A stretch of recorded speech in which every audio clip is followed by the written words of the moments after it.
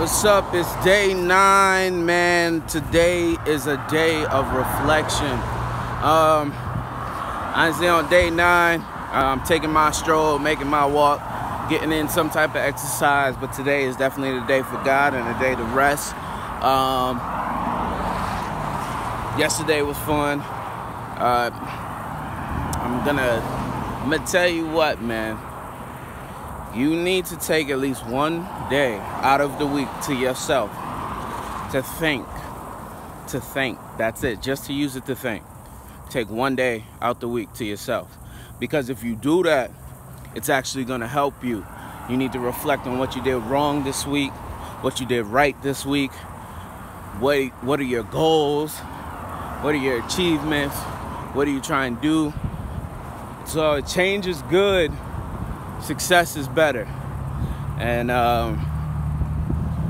you want to always think about succeeding. So my food for thought today is definitely with this 30-day challenge. Get lean, get right, get better.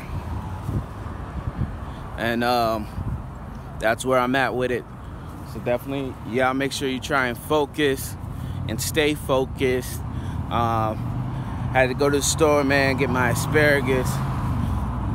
Salmon again tonight. Definitely had salmon last night. I didn't eat that much. But I worked hard. And that's the difference. My results and things that I'm seeing, I'm doing work. I'm working hard. So you want to push yourself to work harder than you've ever worked. Don't hit any cap.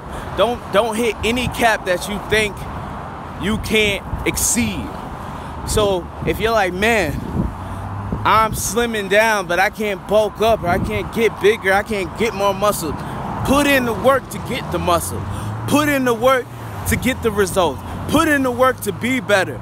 People are not going to believe in you. People are not going to believe that you can do something. People are not going to believe that you can be amazing, and that's what you need to understand. You got to be amazing, no matter what.